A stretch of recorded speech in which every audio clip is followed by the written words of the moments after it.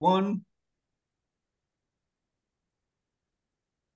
Hi, peeps. Welcome to On the Hill on this beautiful day in the Highlands, joined by two brilliant people, without a doubt. Firstly, my sparring partner, Professor McClellan, here in England. Hello, Professor.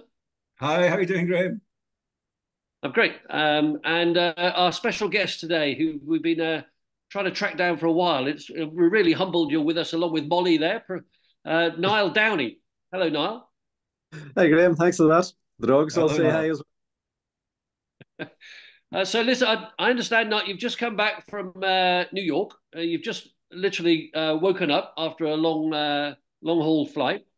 We got about 30 minutes or so to discuss something quite important for other people.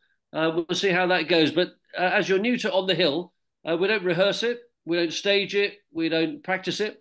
We just go for it, a bit like life. But for the audience might be taking interest in this, can you give us a minute or two about who you are? What's your background and what's your interests really professionally in what we're doing, and obviously in your support to the Resilience Trust that you've been helping us with for a while? Yeah, well, obviously my name is Niall Downey. I'm from Derry in Northern Ireland originally. I went to college in Dublin, so qualified as a doctor from Trinity College in Dublin back in 1993. Went on and did my surgical training in Belfast, became a fellow of the Royal College of Surgeons of Ireland, and was heading down the route of becoming a cardiothoracic surgeon. So I was in the training program for that, but in the 90s, the system had changed that basically there was two types of job. There was the registrar, or there was the training registrar, which was the one that led on to consultant's post, and there was a limited number of them, so a lot of us fell between the stools. So in 1999, after 12 years of training, I was left the decision to make that I was looking towards a dead end in surgery, unfortunately, or I could jump ship. And the following week, Aer Lingus had a half-page ad in the Sunday paper looking for cadet pilots. So I took the opportunity to jump ship and applied for that. So for the last 25 years now, I've been a pilot with Aer Lingus. So I'm currently a captain on the A330 transatlantic fleet. And in the background for the last 13 years, I've been running Framework Health, which was a business set up trying to bring our aviation safety approach back into healthcare. And recently been expanded out beyond healthcare as well. The book came out last year, sort of exploring how the system can be applied to all sorts of industries. So since that, I have a lot of inquiries from industries outside of healthcare. So we're looking at branching out into that now. But that's filling most of my time at the moment. So broadly, I'm big hands now. Uh, Used to be a heart surgeon, re-rolled into commercial aviation, uh, then discovered actually there's some organizational challenges here. Wrote a book about how things go wrong and why they go wrong. Works closely with government, industry, organizations, and companies now, as well as younger people. My background is military pilot. The professor of psychology has also got his own flying experience as a private pilot. So we've got three pilots here. So look, what could go wrong? We're also white, male, middle-aged men. So we've got no Speak, diversity here. speak But for yourself, what Graham. I'm Speak for interested yourself. I'm not prepared to give in to the middle-aged part yet. so what I've got a what I'm you're not familiar now, but what and welcome to everyone else who's joined as well at Junior in South Africa. Hi, it's lovely to see you. This might be of interest. Obviously, feel free to contribute. But I'm going to what you're not familiar, Niall, is I usually bounce the professor with a question, and then we get his authentic response that's not been scripted or rehearsed, and we'll build on that. But I've got a psychological model. Can you give us an understanding, Professor, of what you understand to be the Dunning-Kruger effect? Yes. If I remember rightly, the Dunning-Kruger effect is where one overestimates one's competence. Is that the one? That's it. Okay, so I mean, that's very simple understanding of it. It's also some people who underestimate themselves as well, depending on your levels of conscious and competence and that sort of stuff. You know, Yeah. that's your knowledge. But when you've got people, for whatever reason, have an overestimation of their ability, and then you have another spectrum of society that's generally brigaded under what is called the imposter syndrome. What do you understand as the imposter syndrome? Yes, the imposter syndrome is where people don't feel as though they're quite good enough to do whatever role it is, to carry out whichever role it is that they find themselves in. So it's an underestimation of their own competence, even though they might be perfectly competent. The two phenomena seem to be the opposite ends of the same continuum. Right. So here's the resilience trust that we set up a while ago to go upstream of some of these challenges in society and focus on how young people grow in an education system that doesn't necessarily prepare them for anything useful. Debate. Because here's then now Captain Nile with an extraordinary background in saving lives in the surgical world and then the commercial world in aviation, and an experienced captain now, and contributing to governments and organizations to prevent incident, and the book that's called Oops, Why Things Go Wrong. What I'm focused on, Niall, and the Resilience Trust is this is all downstream in terms of looking at why it's gone wrong. And then we're trying to go upstream in society to try and obviously develop a younger generation somehow through talent to adjust their thinking to prevent it going wrong in the first place. Does that make sense? Yeah, that's partially true. I see in aviation, we're maybe a bit further downstream, as well as trying to prevent it going wrong. We assume that it's going to go wrong anyway. So like the whole concept for us is like basically I narrow it down to where can this go wrong? What's plan B? So it's the avoid, trap, mitigate idea. So we can try and avoid it going wrong, but we assume that a lot of them are still going to slip through the net anyway. So then we try and trap them and sort of deal with them one step further down the line. And then finally, the ones that get past that, we're in the mitigate, that we can't actually stop the issue from happening, but we can reduce the impact. So say if we're coming into land and I forget to put my wheels down and I realise 300 feet above the ground, it's now too late to put the wheels down, but I can still put on full power and climb away and go around and come back and sort it out the second time. So that's the mitigate strategy. So we look at no matter how hard you try and avoid errors and mistakes, they're still going to happen anyway. So we've got layers of approaches for dealing with it. So it's a similar idea, but maybe it's just sort of broadened out a wee bit. Or we sort of take the view that it's going to go wrong.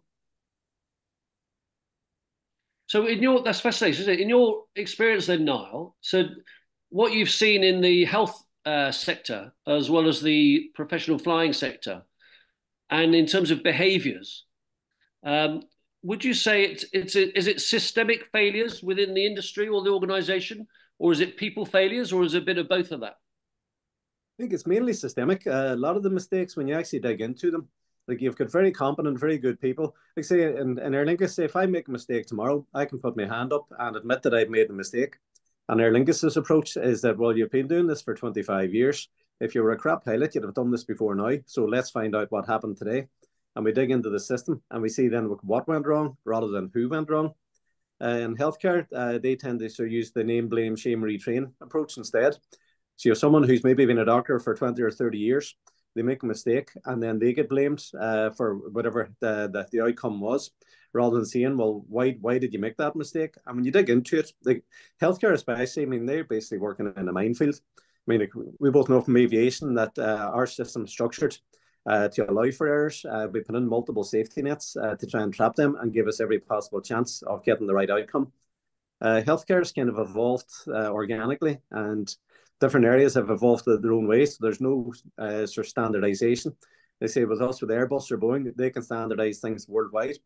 Healthcare has just sort of evolved sort of in a local sort of manner. So everybody's got its own way of doing things. So it's very hard then to spread learning.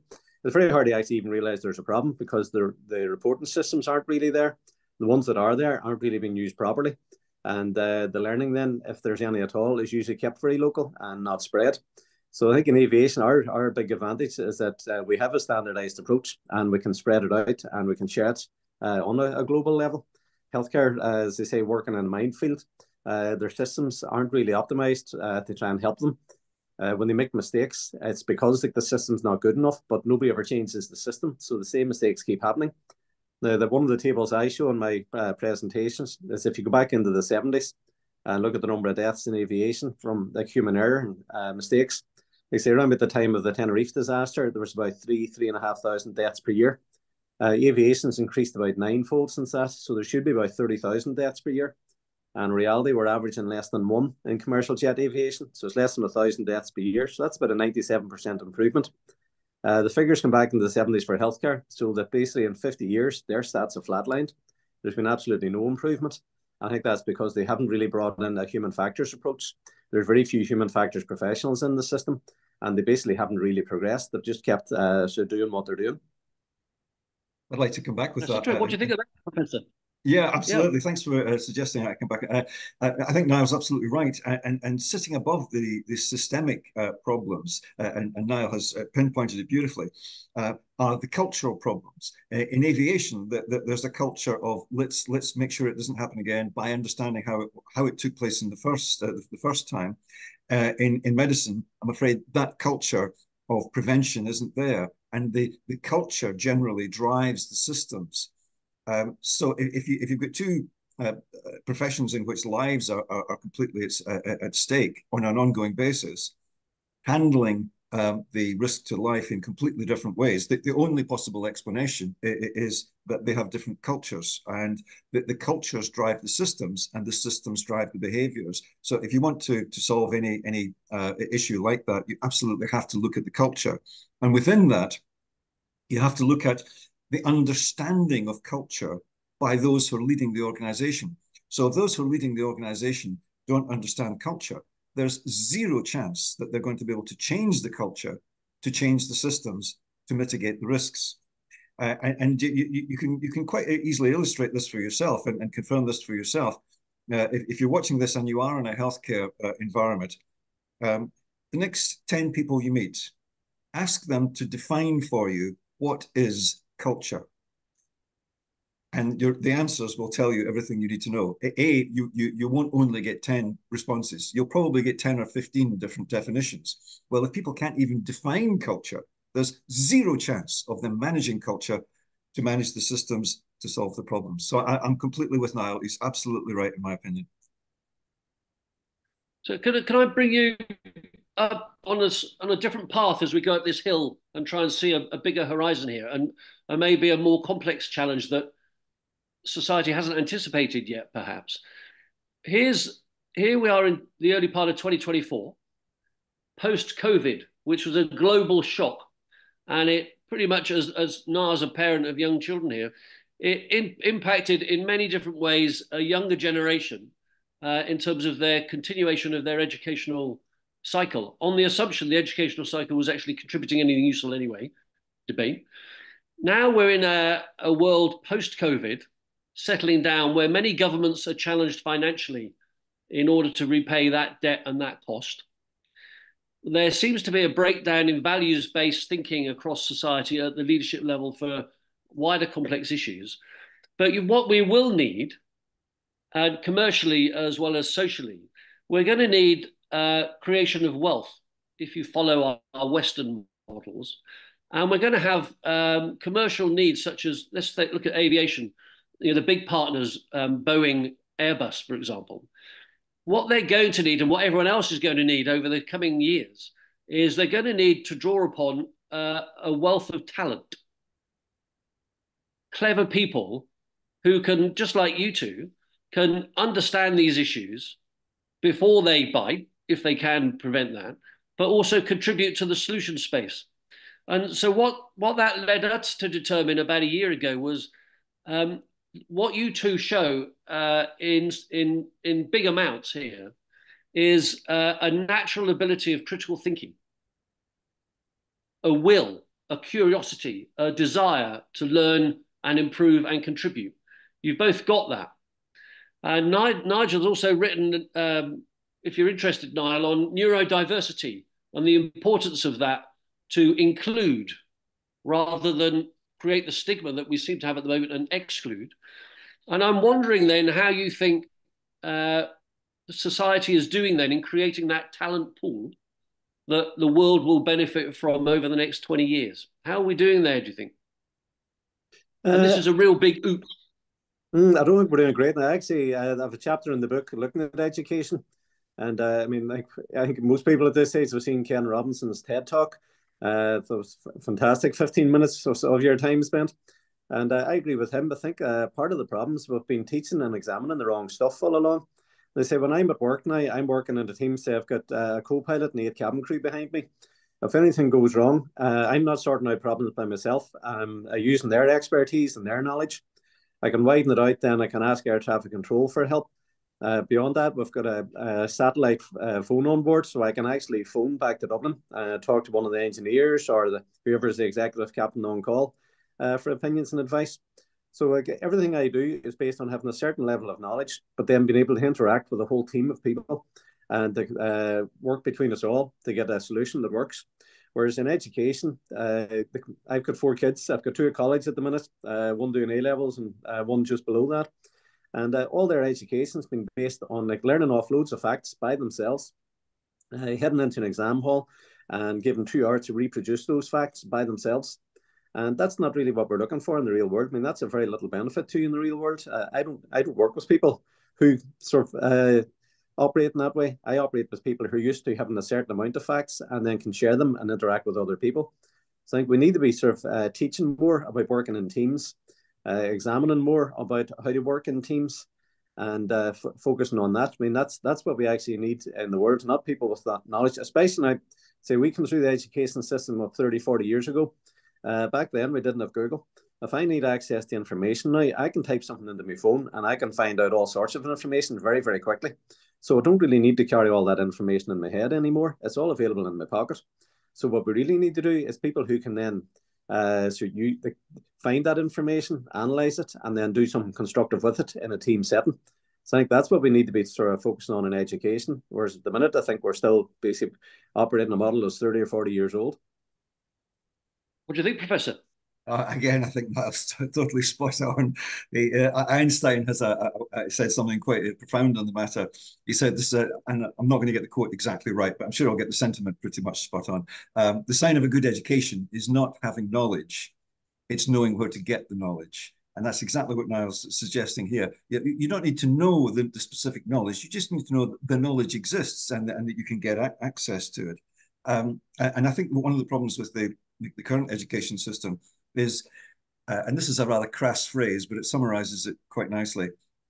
We create memory monkeys.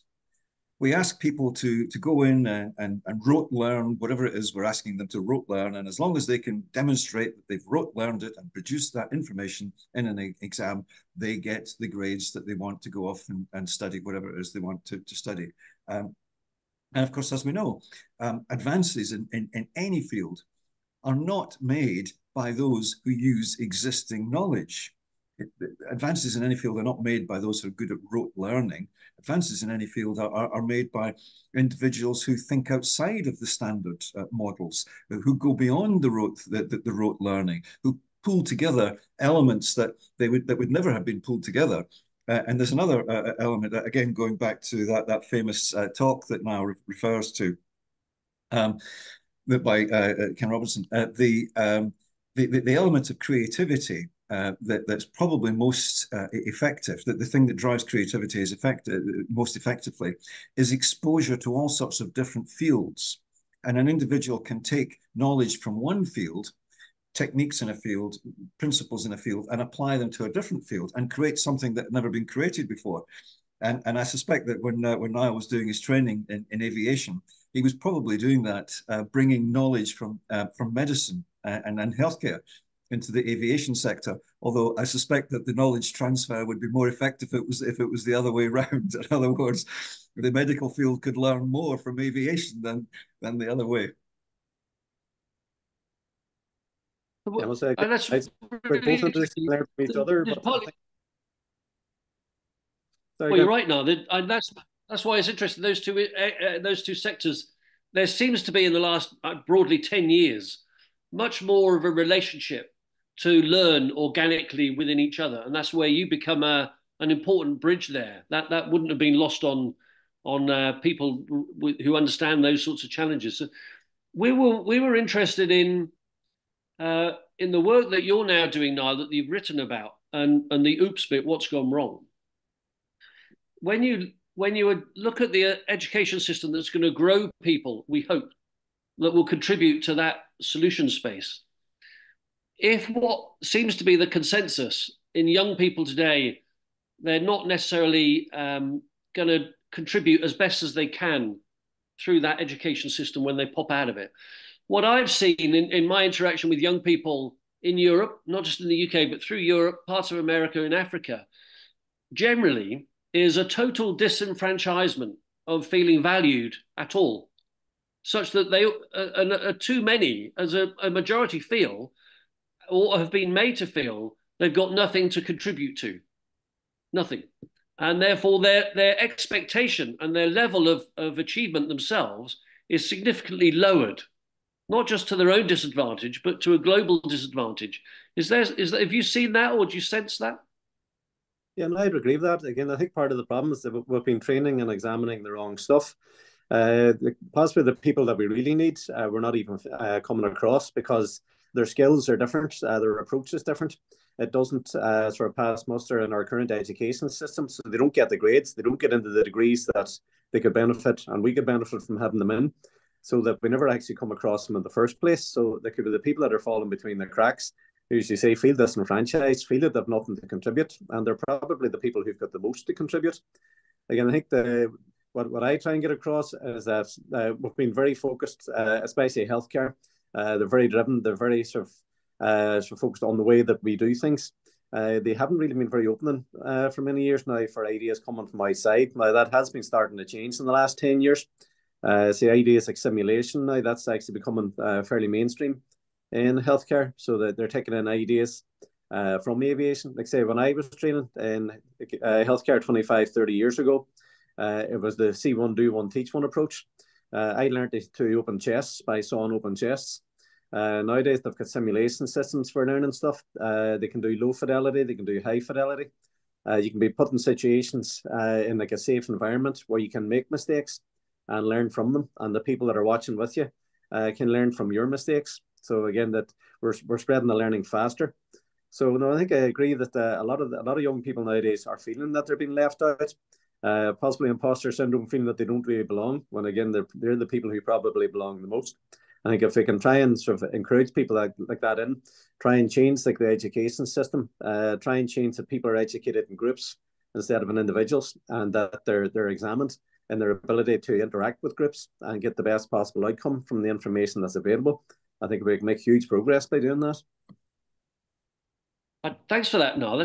Nigel, last week we spoke about, we didn't develop this, but this weekend we've got an important part of our programme in developing everything that Niall said there as part of a flying experience for young people, free from their point of view, that we're funding. You talked about sailing and the benefits that sailing brings from your experience. Where do you think, what would you say in terms of what we're talking about here, that subject matter? What does sailing do for a character? Yeah, I think it's probably not just sailing. It would be all sports related to that kind of environment where one is interacting with the natural world. And I think I can't remember quite who said it was. Who it was said this. It was something along the lines of, I can't control the wind, but I can choose how I set my sails in relation to the wind. And I think what people learn when they're doing something like sailing, and again, I mean any outdoor sport when I use the word sailing, they learn to adjust themselves to suit the environment. So when it's cold, you put on more clothing. When it's wet, you put on wet protective clothing. When you're going to be going on some long distance sailing, you have to think about food, you have to think about water, you have to think about sun and all the other factors.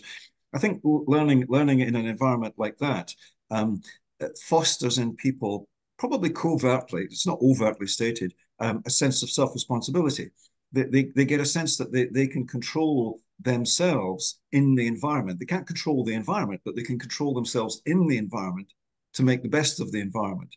So when these young people go on that flying adventure that you're organizing, that they're going to get an opportunity to find out what effect they can have on the aircraft when they get control of the joystick, when they get control of the control column. They're going to see what they can actually do. They're going to control the rudders. They're going to see they're going to control the power. They're going to see what effect that has. By giving them an interface with the environment, you covertly teach people how to control themselves in the environment, but not control the environment.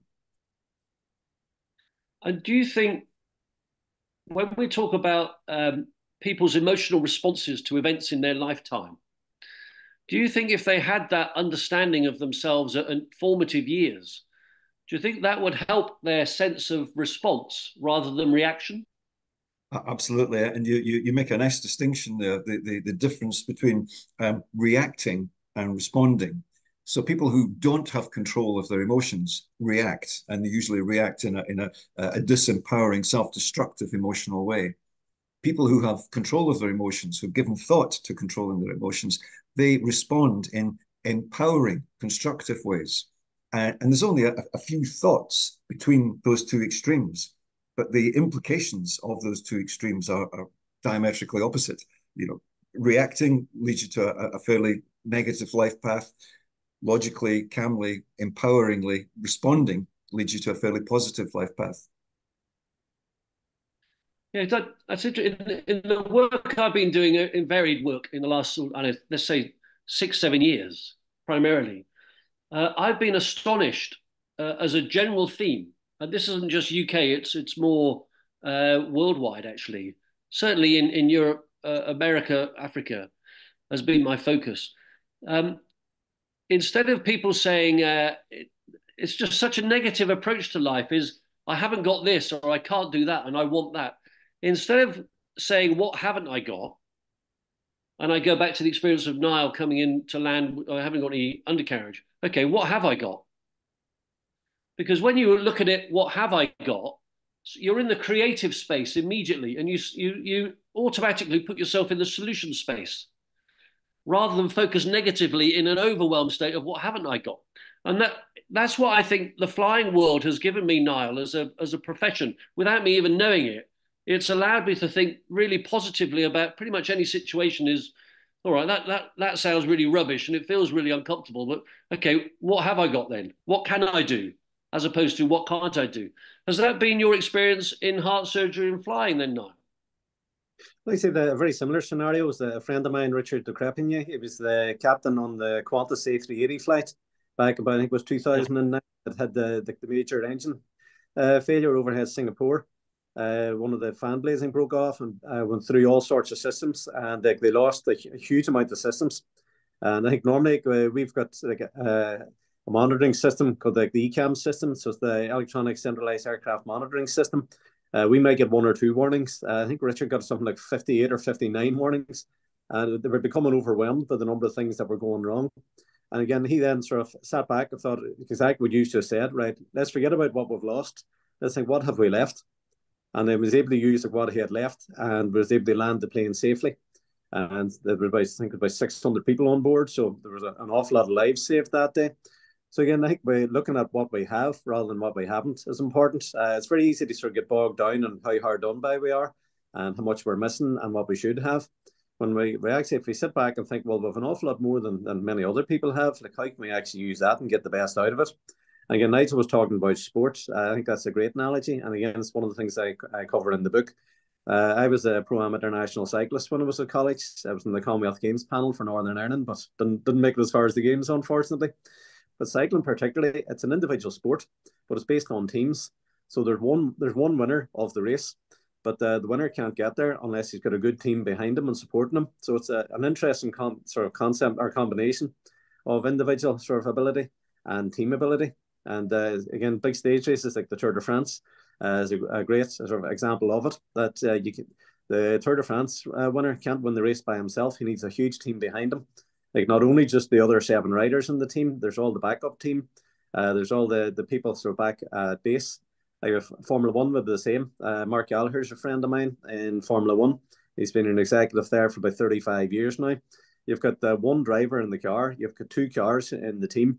They've got huge backups then between engineers and technicians monitoring stuff from the pit lane, looking at the telemetry.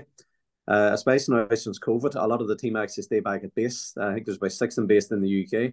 They get live telemetry from the track back at base, and they're feeding back information like as the race is live, which is then being passed back to the drivers. So you see like Max Verstappen or Lewis Hamilton winning the race, but there's a huge backup structure behind that that's helping them do that. So again, back to your idea about education. There's no point in being like the top gun driver if you can't interact with all the people that are helping you out. And so cooperate with them and feedback information to them. Let them process stuff that you don't really understand and come back with solutions to problems maybe you didn't even understand or aware that you have. So again, I think your idea of bringing in other sort of ideas and other industries and sort of sharing like the learning amongst like all the different basic and a rising tide will lift all boats.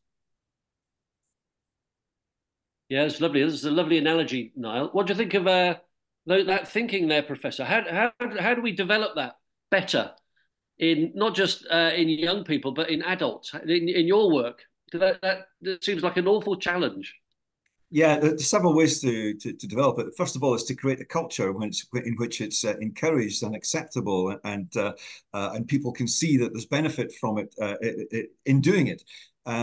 But if the culture isn't in place to encourage it, I'm afraid no amount of education is going to change that.